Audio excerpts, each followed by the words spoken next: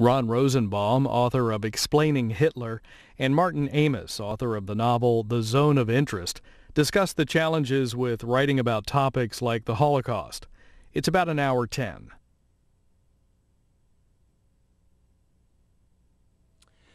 The Zone of Interest is a book that looks to imagine the unimaginable. Could love have taken root at Auschwitz?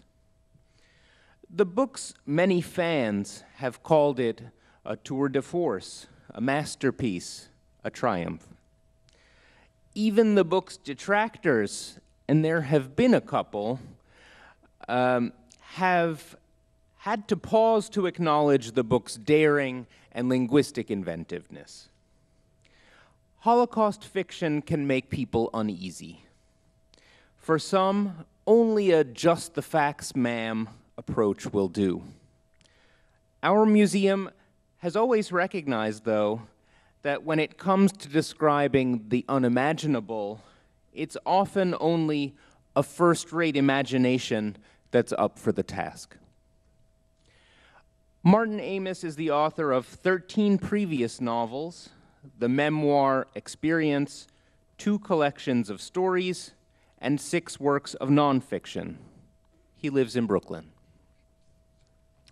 He'll be joined on stage by Ron Rosenbaum, the author of Explaining Hitler, The Search for the Origin of His Evil, which David Remnick has called a remarkable journey by one of the most original journalists and writers of our time. A newly updated edition with a controversial afterword was published this summer. Both The Zone of Interest and Explaining Hitler will be available in the lobby when our program is through. With that, it's my pleasure to welcome to the stage Martin Amis and Ron Rosenbaum.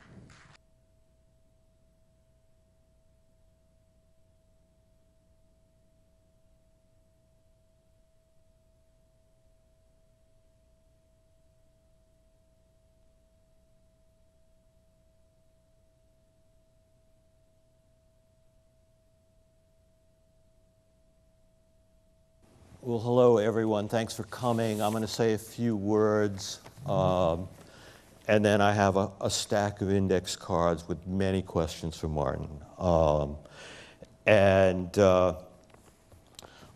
want to thank the Museum of Jewish Heritage, which is a wonderful place, and I've been here once before. Maybe I should begin by reminding people, actually I probably don't have to remind many people here, that last Sunday, November 9th, was the sad 76th anniversary of Kristallnacht, which you all know was the first savage, all-Germany safe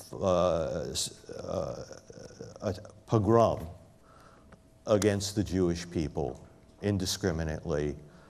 Many were massacred, 30,000 put into camps.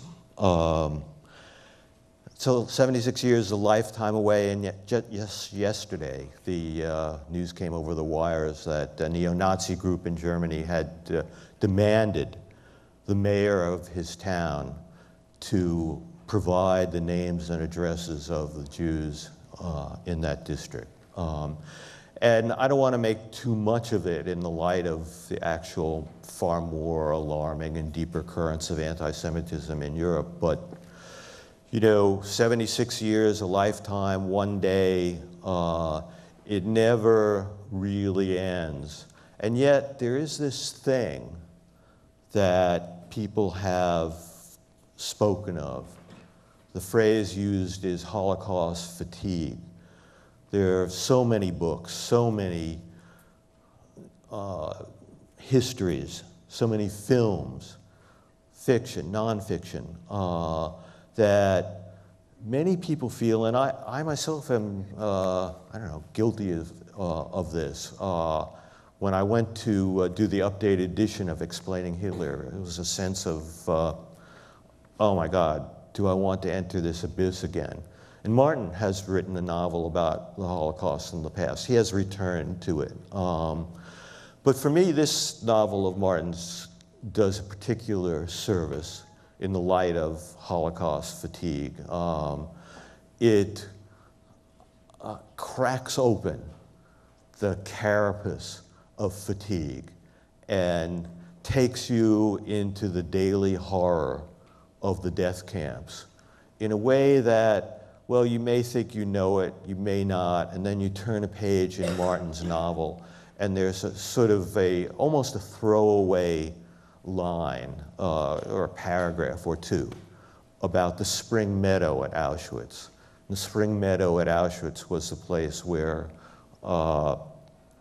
when the crematoria were running overtime and the bodies couldn't be completely burned, whatever, they had to be buried. They were trying to hide the evidence.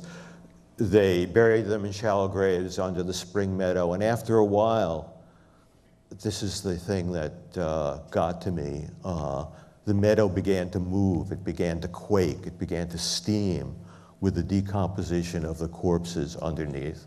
Now, you know about Auschwitz and you know the 6 million, et cetera, but I didn't anyway know about the spring meadow. And throughout this book, there are passages like that. It's not all about that, but it's about the daily life and the trap door beneath the daily life that leads to some horrific other level. And so, to me, this book was a service in that it illustrated why Holocaust fatigue is not the right answer.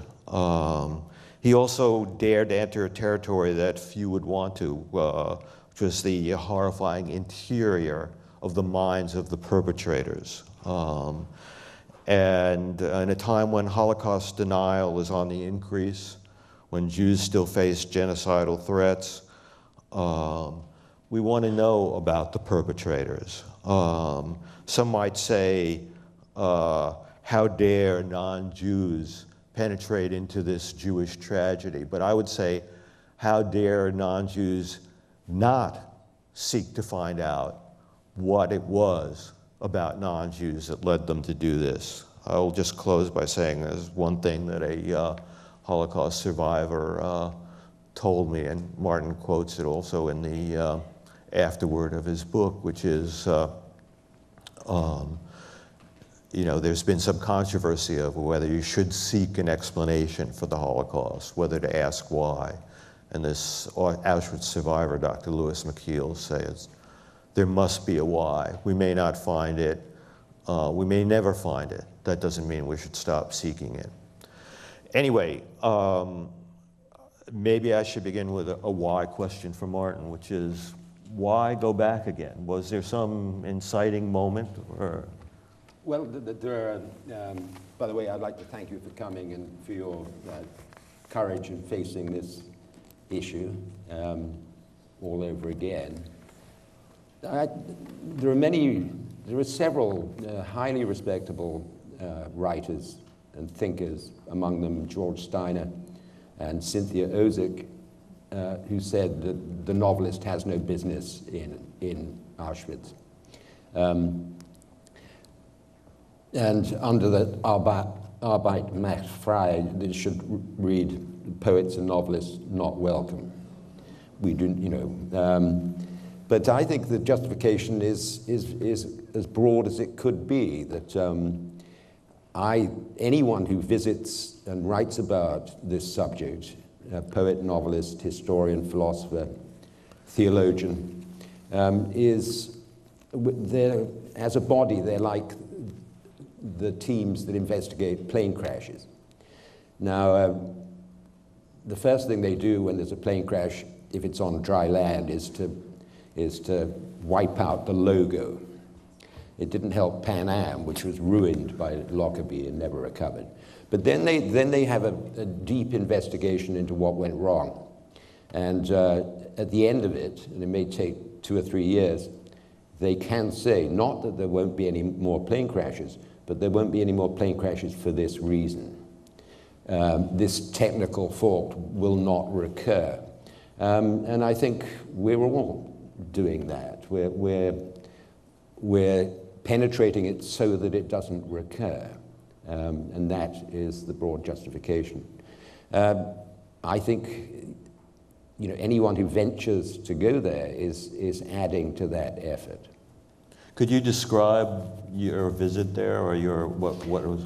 When I visited Auschwitz and Dachau around the late 80s, and the most shocking thing for me was that my guide, a young woman, said that she has to spend half her time disabusing people who say that the Holocaust never happened and that this is all a fabrication. As Christopher Hitchens said memorably, a Holocaust denier is a Holocaust affirmer, or endorser is perhaps better. And there were these neo-Nazi skinheads who they don't think it didn't happen. What they're saying is that they're pleased it happened. So that was my immediate reaction. But it wasn't really a conscious decision to go back to write a second novel on this subject. That's not the way novels get born. In fact, if you decide to write a novel about something, it sounds to me like a description of writer's block. It should be a more flowing thing coming from your unconscious. Now, what it usually begins, writers talk about a frisson or a throb or a shiver. And this is the arrival of something that you can write fiction about. And it could be just an image, it could be a character, possibly a situation. Nabokov said that he wrote Lolita. He said the first throb of Lolita went through me when I saw an article in a French newspaper about a monkey who'd been taught to draw.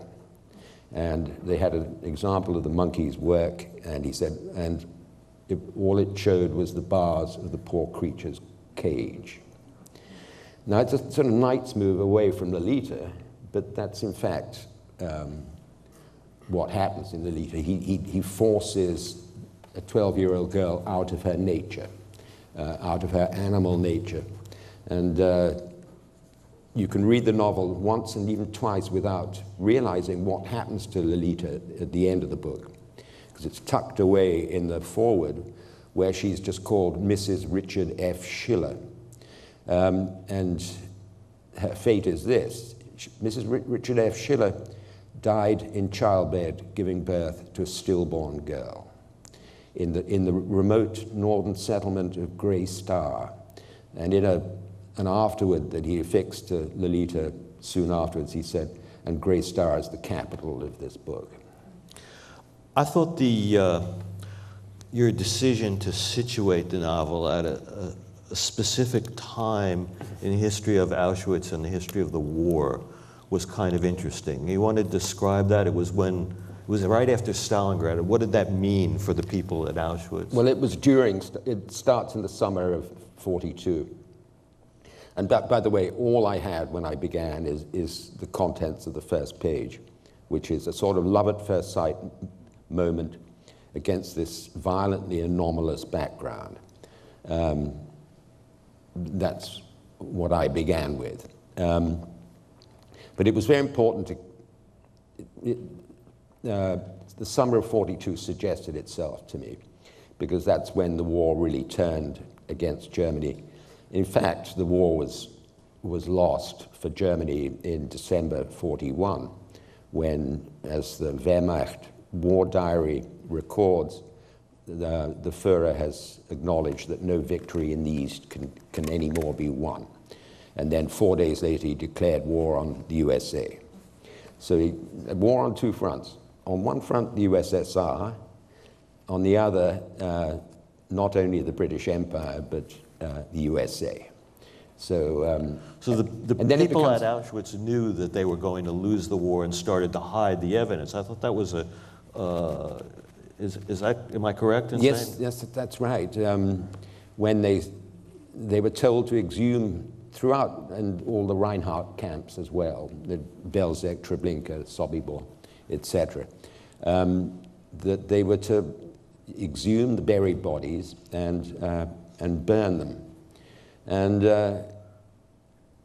my character says, the Lagerführer of Auschwitz, which is never named, says, why are we getting all namby-pamby about it now? He said, we're going to have to be doing a lot more of this, aren't we? The gypsies, the Slavs.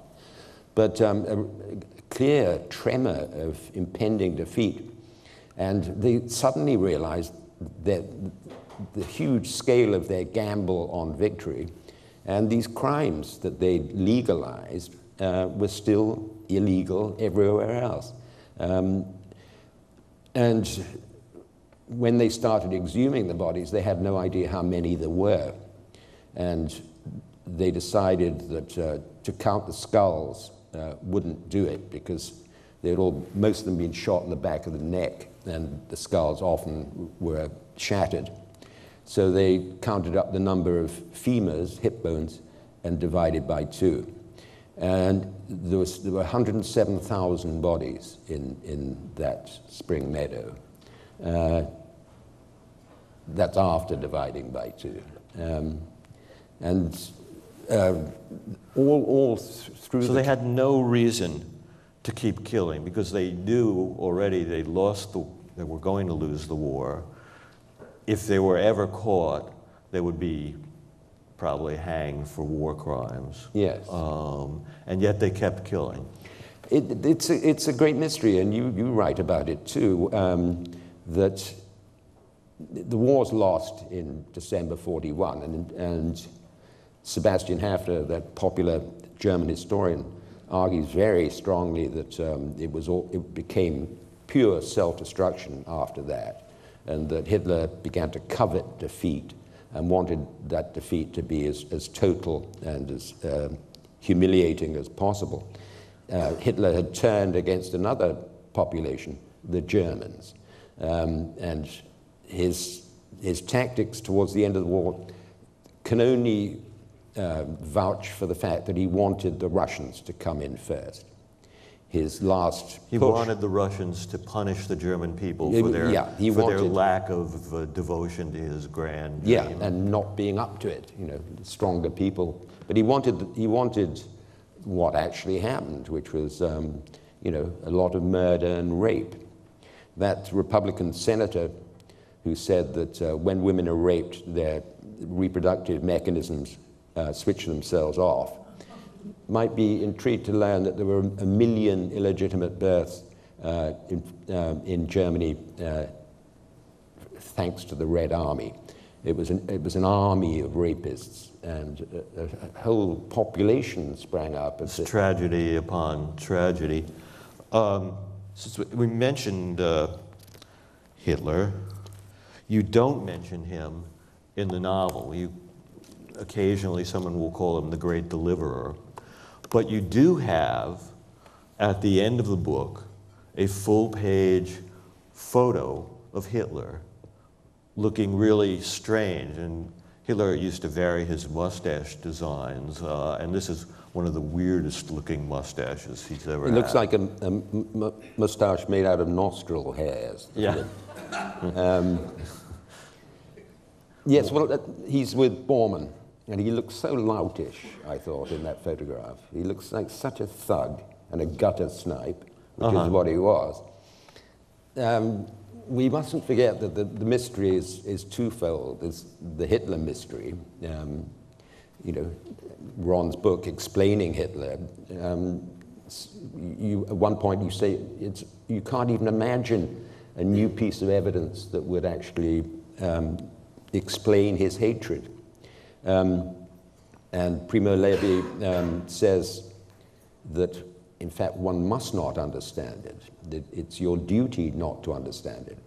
Because if you understand something, you include it within yourself, you contain it, you even identify with the perpetrator.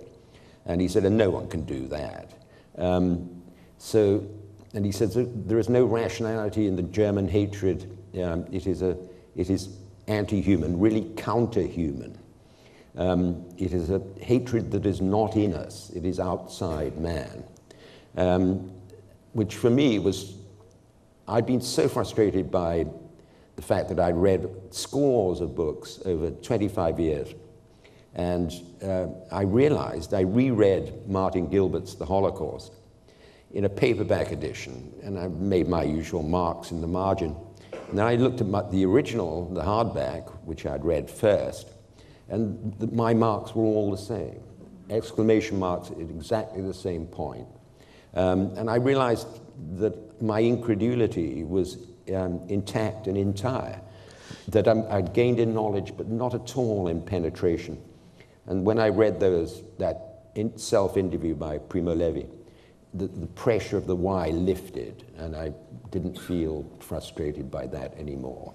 And this does tend to argue that there was something verging on the supernatural. That's what I was wondering about. Yes, your epigraph is from Macbeth, and there are times in the novel when, there are some times when you talk about the commandants at Auschwitz as psychopathic, criminally insane, or the Germans anyway, and then there are some times in which you seem to suggest the presence of an unseen, darker world of the almost supernatural. Are you divided on this question, or? Well, I don't believe it was a supernatural event because I don't believe in the supernatural. But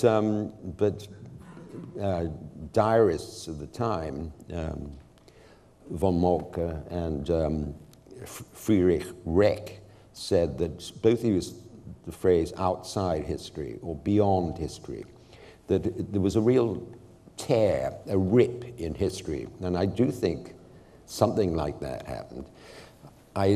Years and years ago, I was interviewing Anthony Burgess, the author of A Clockwork Orange and other books. And he said, there is no A.J.P. Taylorish explanation for what happened there. A.J.P. Taylor being a sort of classic utilitarian historian. And Burgess, who was a Catholic, said, I do believe in evil, and I think it manifested itself in Eastern Europe between 1941 and 1945. But I don't believe in evil as a disembodied force. What I do believe in is that death gets going. Death suddenly is up and running and can be a tremendously powerful force, as we're seeing now in Iraq and Syria, that it gets its own momentum. And you know, it's a commonplace to say that after the Russian Revolution, the value of life collapsed in the Soviet Union. And it certainly collapsed in Eastern Europe in the later, 30 years later. But it was more than the collapse of the value of human life. It was more like the death took on a value. I like the phrase, death got up and running. It's a very Emesian kind of... It sort of, when you think how Hitler attacked life wherever he saw it, sterilizations, castrations, forced abortions, and euthanasia. The ill, the old, the very young, the useless mouths.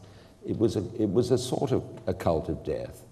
When we say a cult of death, was it a cult of one? You mentioned Hitler is the only, you talk about Hitler's fever dream and distinguish it in a way from the guilt and complicity of those in the death camps, or do you? Well, I think the mystery is twofold. There's, on the one hand, Hitler, the only major historical figure that no historian claims to understand.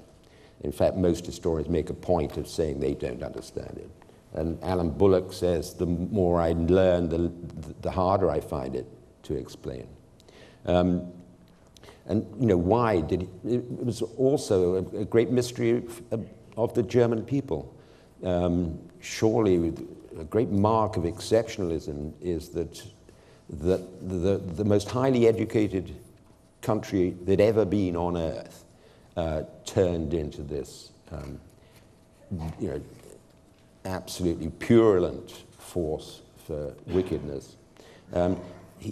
Hitler was an Austrian tramp whose education ended when he was 17. He was barely literate. I've seen recently that book, Hitler's Library, where he was making sort of elementary spelling mistakes well into his 20s. And yet he somehow, and this is the only area where I see a way forward, he somehow identified, the German people identified with him.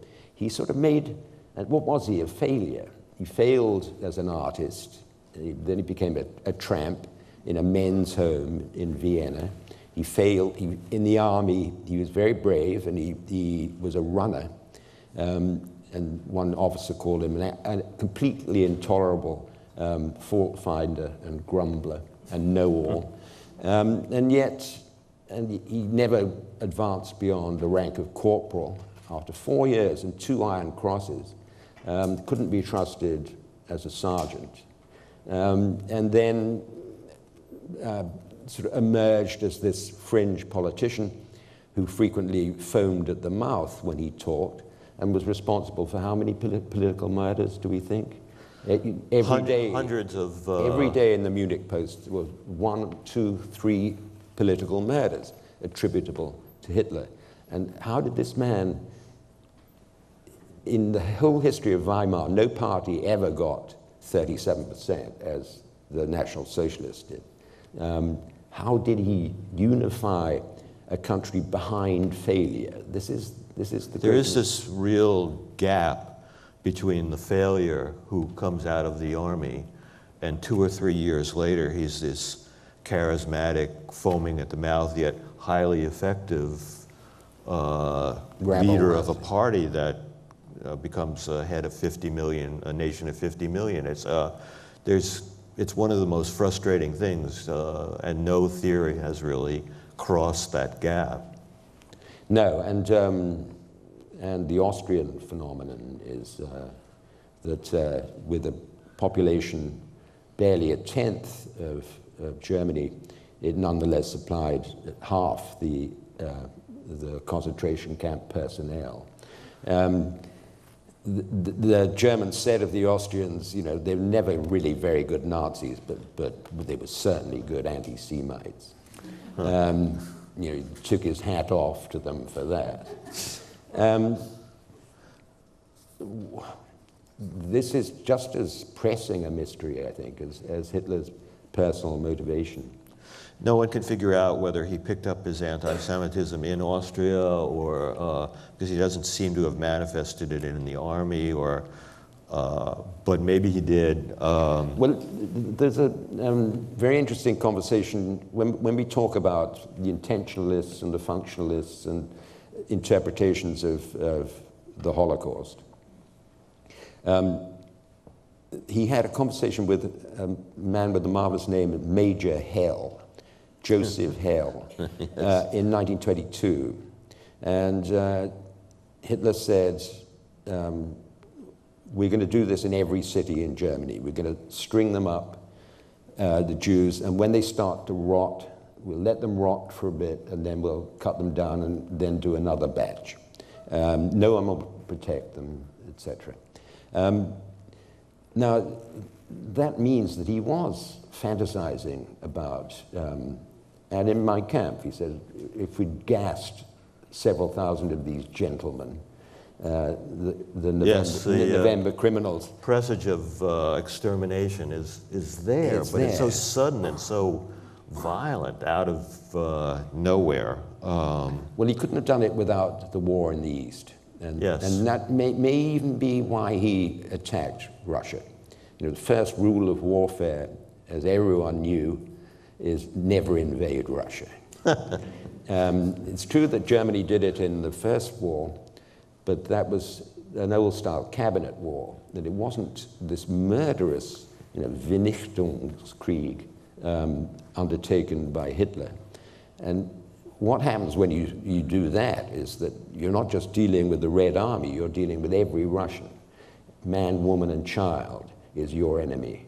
And nonetheless, that's what he did, and perhaps just so that he could have the cover, the sort of fog, to get this project done.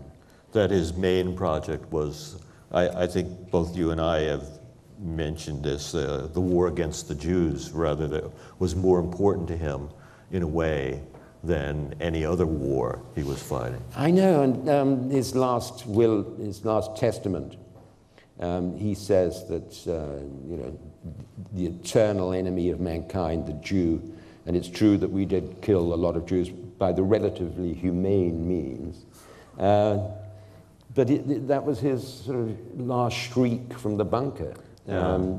So the horrible reality is that instead of, when the war was clearly lost, December 41, instead of retreating from this genocide, he embraced it all the more energetically. And he thought this was one war aim he could bring off. Forget about Lebensraum and making the Reich last for 1,000 years, all that. No, just the extermination of the Jews. And he thought that, that posterity would thank him for this. He won that war in a way. Yes, he did. Just a shift for a moment back to your novel. Has anyone else done this, written a novel from the point of view of the death camp commandants and personnel? I haven't read much Holocaust fiction. I read The Kindly Ones, that huge book by Jonathan Littell, which has got some incredibly powerful things in it, but as a novel is very out of shape. It's not coherent in the way a novel needs to be. And he goes, I don't think he enters the voice of a perpetrator. And his figure, his main figure is rather ambiguous and drifts around. So I don't know if it's been done before. What were your main challenge? It seems like the most incredibly difficult task. Your challenge in giving these people an interiority. Right? Well, it was made much easier by the fact that the commandant of Auschwitz, and I enter his thoughts. He's one of the three main characters. He wrote a book in his death cell in Poland in 1945, 1946, before he was hanged at Auschwitz. And Primo Levi writes an introduction to this book, and he says, on the first paragraph, he says, despite his efforts to defend himself, he comes across as what he is, a coarse, stupid, pompous, long-winded scoundrel. And you read these pages, and it's almost like a great novel by someone like Nabokov. You know, this is a narration by someone with zero self-awareness. Mm-hmm. And Nabokov has written 2 or 3 novels where this is comically the case, where someone doesn't understand what's going on. So that was a great help to me, because there are his thoughts. And it's not so much, you know, the banality of evil is a phrase that we're not happy with, I think, you and I. And I think Robert J. Lifton got it right when he said, they may have been banal before it all began, but they weren't banal once they started doing it. You lost your banality very quickly when you were in this atrocity-producing situation. But it's so clear from his memoir that this was just a task, and an unpleasant one, and no one's going to thank me for it. And, you know, like Himmler saying, this is a glorious page in our history that we can never acknowledge. They honestly thought that serious anti-Semitism, as they said, scientific, pseudoscientific anti-Semitism, was you know, a plank of their ideology, and it was something they passionately believed in. Yeah, on this subject, before I got to read your novel, I had done an afterword for Explaining Hitler, in which I talked about the feel-good Holocaust genre, in which there are certain films, most notable, like Life is Beautiful, the Benigni movie, in which you're supposed to come away from a movie about the Holocaust feeling sort of human uplift, et cetera, et cetera. And so I was concerned that when I heard there was going to be a love story there, but you were very careful in your handling of this. Well, I do think there are responsibilities attached to writing a novel on this subject. But I didn't find it qualitatively different from any other sort of challenge in fictional challenge. It's always the same thing. What you're doing 100 times per page is trying to find the words to fit exactly the tone and the content of what you're saying.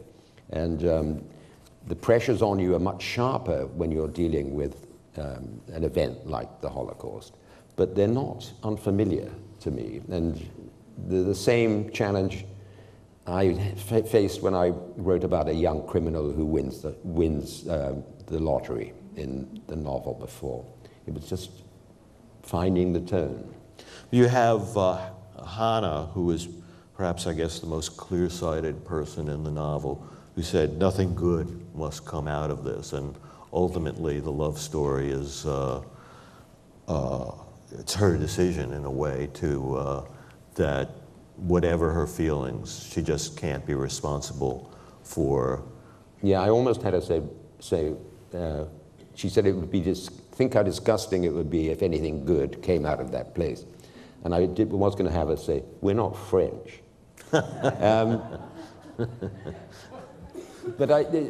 I wasn't sure how to end it, and then I thought it can't be a positive ending. That would be indecorous in the literary sense, not just in the politesse sense.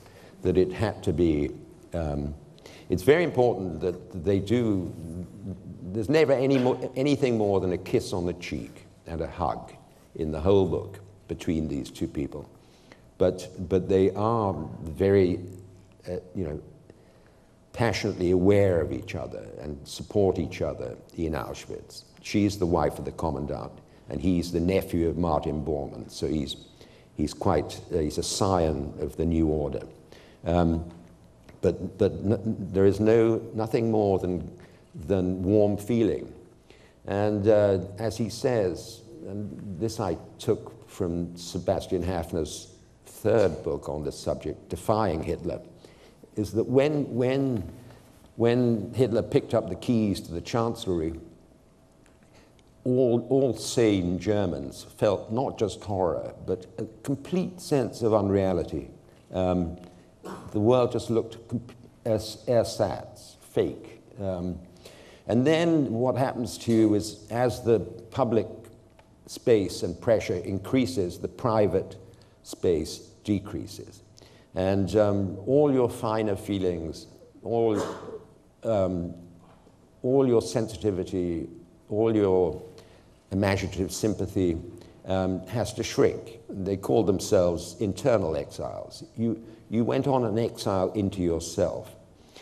And the sort of key bit in the novel is when he's been trying to seduce this woman from a distance. But then he comes to a little gazebo at the very edge of the zone of interest, as they call the whole area. And he enters, and there she is, and she's asleep. And for an hour, he watches her sleeping and feels all those fine feelings that he's dismissed. And Sebastian Haffner said, in fact, it's a relief to be rid of those feelings. And you think, no, let it go. Let it go, let that feeling go. And you say, what, even that feeling? Yes, let it go. You freed yourself from all scruple and all self-examination. But as he watches her sleep, he feels it all coming back. And that is the sort of emotional heart of the book, just that 1 hour.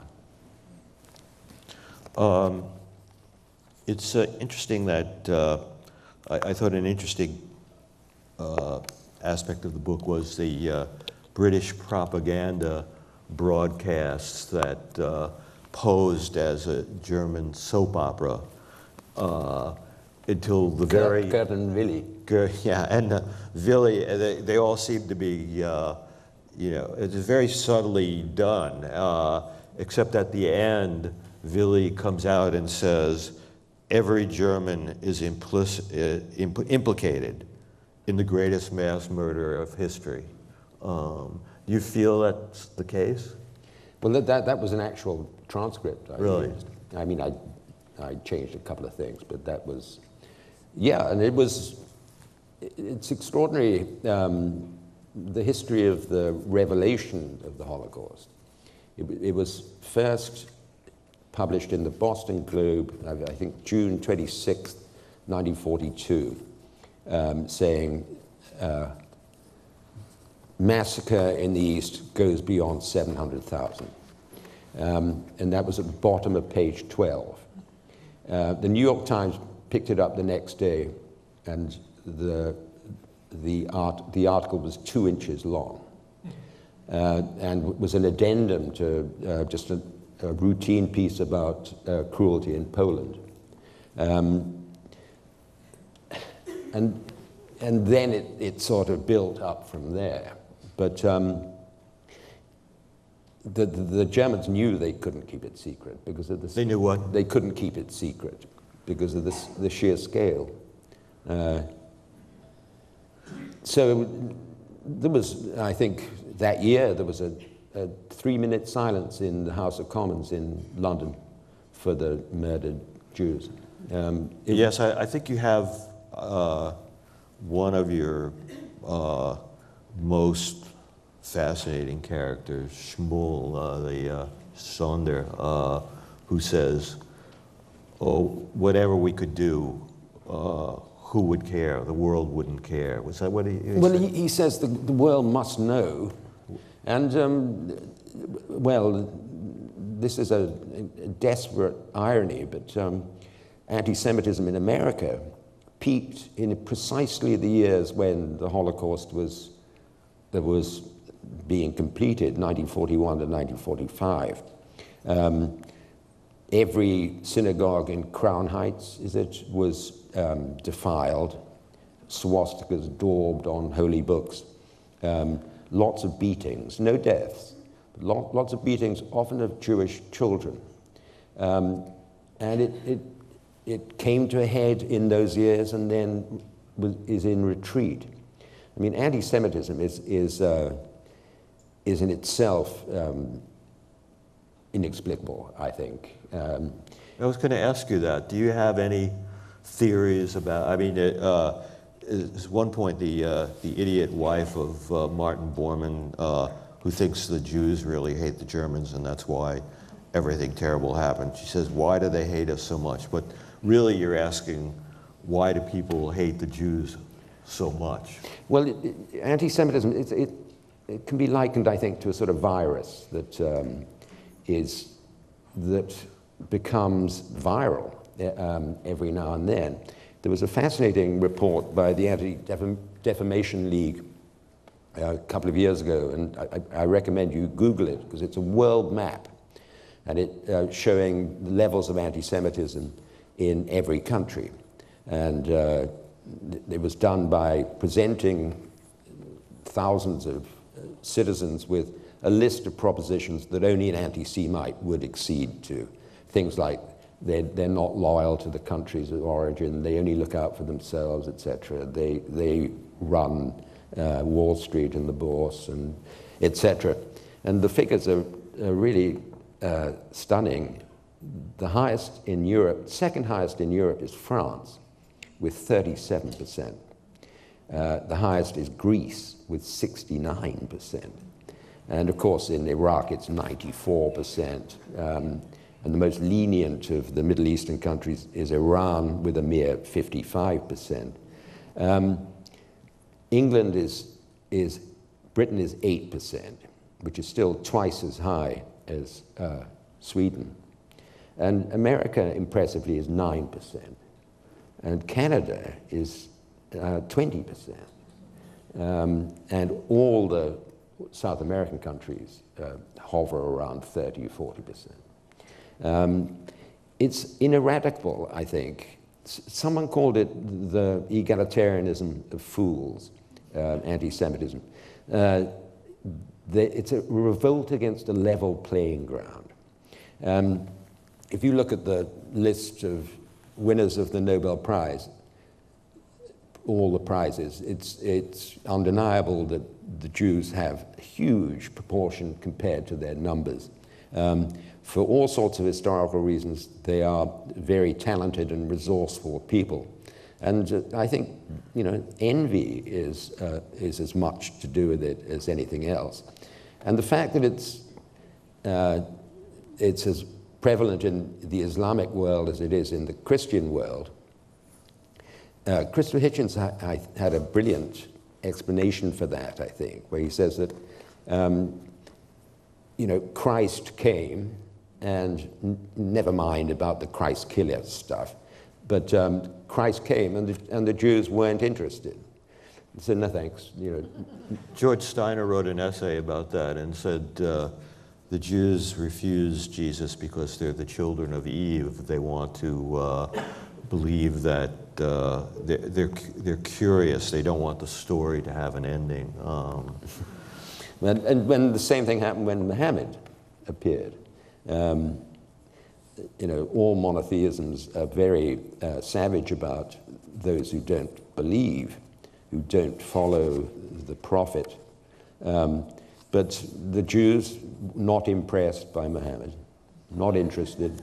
So the Jews rejected both Christ and Muhammad, and that's, you don't get forgiven for that. We're picky, you know. Yeah. Let me ask you a question about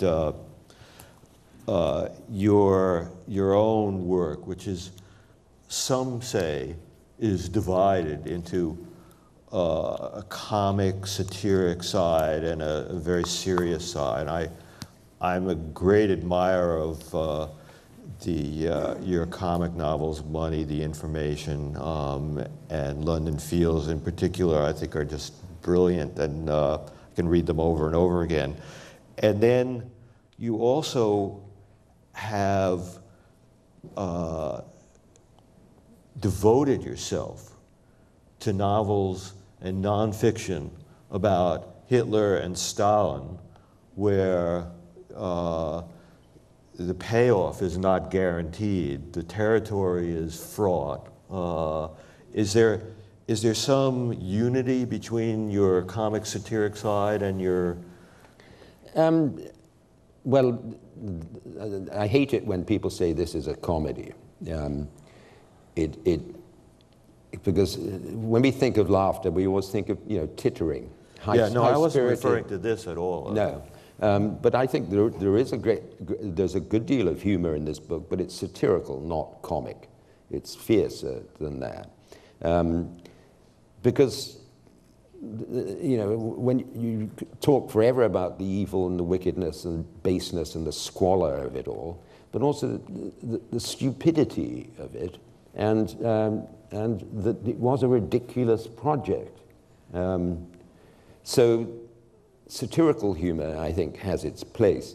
But I think it all goes back to the fact that I was born in 1949, 4 years after the death of the little moustache, and 4 years before the death of the big moustache, who the big moustache was still known as Uncle Joe in the tabloid paper we took at home. And I said to my mother one day, I was sort of troubled, and I said, I'd just seen some photographs of, not very explicit, but of the smokestacks and the rail tracks. And I said, Mum, what was all that about Hitler and all those starving people? And she said very typically, she said, oh, don't worry about Hitler. She said, you've got blonde hair and blue eyes. Hitler would have loved you. And I felt sort of ignoble relief. I sort of slunk away thinking, phew. But I think that sort of brewed something in me. And those two figures just sort of have been hovering around my life, and I can't seem to get clear of them. What do you think of the, there's a kind of new controversy about Hitler and Stalin and comparative evil, and Timothy Snyder's book Bloodlands, which sort of says that Stalin was equally genocidal. Do you feel that there's any point in this competition, or is Hitler in some way set apart from Stalin? Well, I think he is in this sense. I mean, the crime, the Stalin crime that most neatly corresponds to the Holocaust is the terror famine in the Ukraine of 1933, where it's not known, but something like 7, 8, 9 million peasants were starved to death, even though the granaries were full. This was, and Vasily Grossman wrote a novel that dealt with this, and the descriptions of what it's like to watch your family starving to death matches in cruelty the Holocaust, I think, comparable. And he says, you know, some mothers ran away from their children. Some mothers ate their children. And some mothers were loving right to the very last gasp and told their children stories and tried to just ease them through it. So, you know, very comparable with the Holocaust, but the difference is that, that Stalin really had no choice. His intention was to break the peasantry and collectivize them. And if he decided on something a bit more sort of Bukharin-like, it would have been abandoning the socialist experiment and betraying the revolution. So he had to go forward. He had to be as hard as nails to get that through. Whereas there's no conceivable ideological justification for what Hitler did. It wasn't, Sebastian Haffner again says it wasn't an ideology. I mean, what did he have? Lebensraum. He wanted the Reich to last for 1,000 years. What else is there? Anti-Semitism. And he said what Hitlerism was really just a rallying cry for sadists. For? Sadists. He's saying, if you can beat and kill and steal for no reason and without provocation, then come to my banner. And that's how he recruited his rank and file. It makes no sense as a war aim or anything else. Which puts him in a different category. Yeah, well, just again, outside history. I mean, in Germany, there was the great controversy of the 80s and 90s where they tried to relativize Hitler and say that it wasn't so very different from, that he learned it all from Stalin and Lenin, that it was a continuum, you know. And they even asked us to consider in the same category the Allied bombing of Germany, in which, by the way, thousands of airmen died. So it wasn't like the Holocaust in that it was a huge risk to yourself that you undertook this. And as Churchill said, surely rightly, he said, it's the moral rot of war. The bigger they are, the faster they age, wars. And by the end of it, every protagonist is sort of fizzing with a sort of madness. Gabriel, should we do Q&A at this point? Yes. Okay. So in the Q&A, could I just plead that people ask questions rather than statements, just so it's fair to everyone? They'll have more time to ask their questions, et cetera, et cetera. Yes, someone, go ahead. We're going to bring a microphone to you just so the question can be recorded. You talk about Holocaust fatigue. How would you explain that there is Holocaust fatigue, but at the same time there is this fascination with evil? Books about the Nazis sell. I mean, it's like they want to know every single day what happened. Well, I don't feel Holocaust fatigue. In fact, I agree with W.G. Sebald, who said that no serious person ever thinks about anything else. You know, you do think about your lunch and your dinner and your children and all that, but it's because it's such a mystery. The fascination is infinite, I think. I never feel the slightest bit of fatigue. I think the fatigue maybe masks fear in a way of facing, once again, these facts which are not going to change and are only going to get worse the more we know. Next question? Yeah, go ahead. Hi. Wait 1 second. Oh, I'm so loud. I wanted to ask about, you reminded me of the Eddie Izzard joke that Hitler obviously never played Risk as a kid when he was going into Russia. I wanted to ask about that. I mean, that was such a horrifying miscalculation and such an awful period of the war. What motivation, besides providing a kind of cloud of cover, could there have been for that debacle? Well, the pseudo-scientific anti-Semitism was enough because, people who don't like African Americans don't suspect them of taking over the world. That is the peculiarity of anti-Semitism. So they were not only running the Bank of England and Wall Street, but they were also in the Kremlin. Whereas in fact, the Soviet Union was, after Lenin's death, he said anti-Semitism is counter-revolution, he said tersely, because it was a czarist notion, the pogrom, the protocols of the Elders of Zion, it was a Russian fabrication, not a forgery, as it's often called, a fabrication, whistled out of thin air by the Okhrana, the secret police.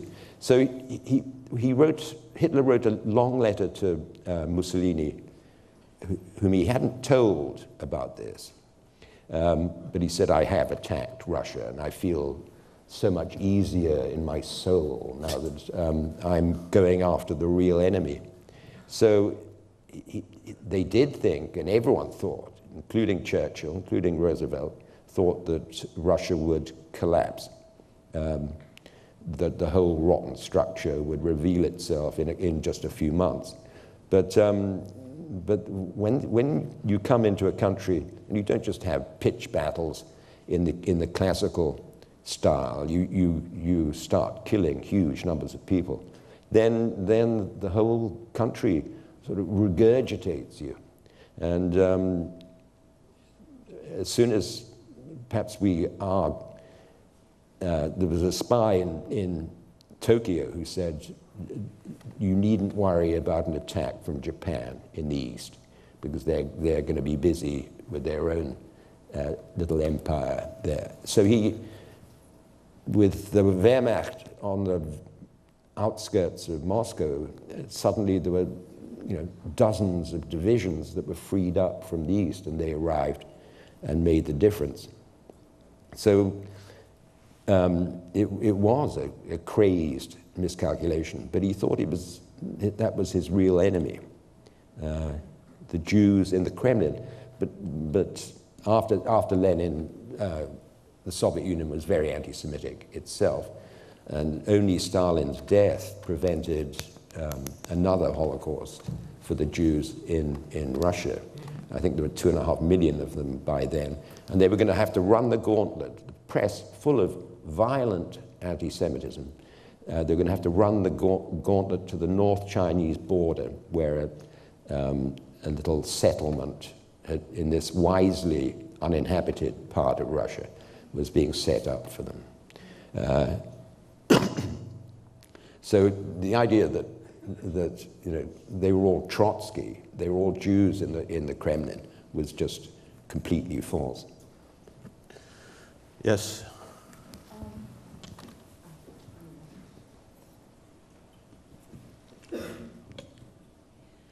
What was the relationship between, was Hitler an end product of the Enlightenment? I just discovered, I didn't know it, and I'm French, that Voltaire was extremely anti-Semitic. I just read. We can't necessarily see it because the versions of his writing have been changed through the centuries, but if you read the original in the 18th century, it's just like Gobineau. And my second question is, so was he a result of the Enlightenment, or was he rejecting it? And same question for his relationship with religions. Religions? Yes. Well, he certainly spat in the face of the Enlightenment. He definitely wanted to reverse that process. He wanted a benighted land, not an enlightened one. There was a huge argument through the first half of the 20th century in Germany about whether they should lean to the West or lean to the East. The West meant democracy, meant Europe, and the East was a mystical idea. It was called between civilization and culture. Civilization was the West, culture was the East, sort of Tartary. As has been said, another reason why we can distinguish it from Stalinism is that sooner or later a country was going to try a socialist experiment. There was just too much Karl Marx in the air. Someone was going to try it. And it was inevitable that the experiment would be undertaken. Not that it would be so dynamic and horrific, but that someone was going to try it. And there's no reason, nothing inevitable at all about National Socialism. In fact, if Hitler had a little bit more talent,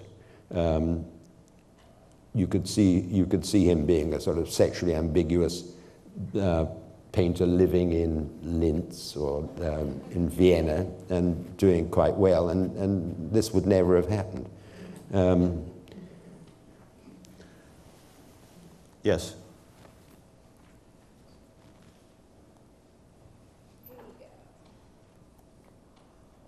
Was there a problem in publishing the book in Germany? Publishing it in Germany? Yes, there was, and in France too. I mean, it's since been resolved in both cases. But I was very surprised, more by Germany than by France, because last time I was in Germany, I was impressed by, my publisher said, what are you going to talk about at these events? And I said, I could talk about the Holocaust, but they're not going to want to hear about that, are they? And she said, oh yes, they are. And the whole stratum, people between the ages of sort of 20 and 35, really hungry to know about the Holocaust, to air it, to, it typically takes several generations and 50 years for even a country like Switzerland, that everyone thinks of as being clean, in fact had a disgraceful war and profited from the Aryanization of Jewish businesses, and it did huge business of the jewels that were taken from the Jews at Auschwitz and elsewhere, and they were all sort of laundered in Switzerland. So France hasn't begun this journey, but I mean, Chirac did say on the anniversary of the roundup in Paris, this was a period of shame for our country. We dishonored France in those years. But as I said, still 37% anti-Semites. But Germany has done the work, the hard and nauseous work of coming to terms with the crimes of their ancestors. So I was surprised that, I mean, in my opinion, publishers turn things down only because they think they're not going to do well with them. I don't think it speaks of a national sensitivity. I think it just speaks of the profit motive in that particular publishing house. Yes? Can I just say it, or should I just say it? Sorry, thank you. So I miss Christopher Hitchens, reading him all the time, and I know you say you spent years thinking and writing about this, and so I kind of wonder what sort of airtime you two gave this topic, and if there was any particular insight from him that you could share that resonated with you. Yeah, no, we talked about it all the time. I don't know if we ever, penetrated it, but we did agree that Gregor Strasser, the Confederate of Hitler's, who broke with him, was asked, I think in the late 20s, what would National Socialism be if we had it? And he said it would be the opposite of what exists today. And it was, in the end, the opposite of what being human is. And we felt that, what was the word Christopher used? Antitheticalism was a sort of basis of National Socialism. What was that word? Antitheticalism, where you go against all the norms. And that certainly seems to be what happened.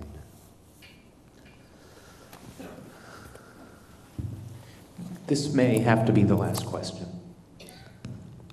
Moving on a little closer to today, I was very intrigued by your metaphor about regurgitation of your enemies. The what? Sorry. Your metaphor about regurgitating an enemy, like in Russia, the Russians regurgitated the Germans. Do you see, considering that anti-Semitism is certainly very much at the genesis of ISIS and what's going on in the Middle East today, do you see a parallel between that and what happened during World War II?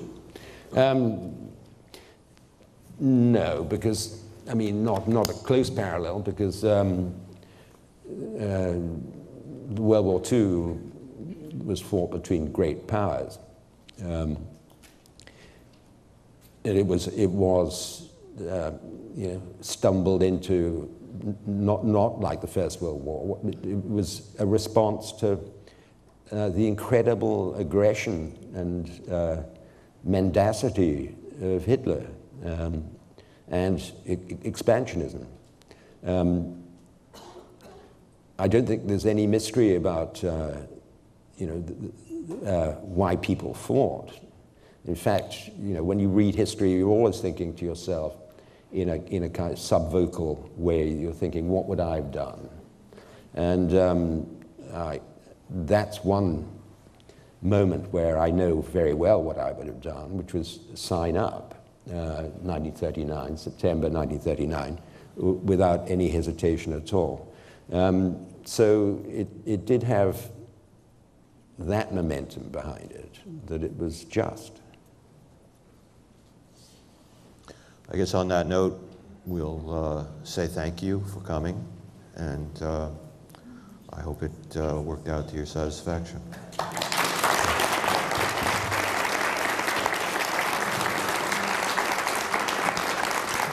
I'd like to thank both of our speakers for this thoughtful and wide-ranging conversation, and both their books will be available in the lobby. Thank you so much for coming.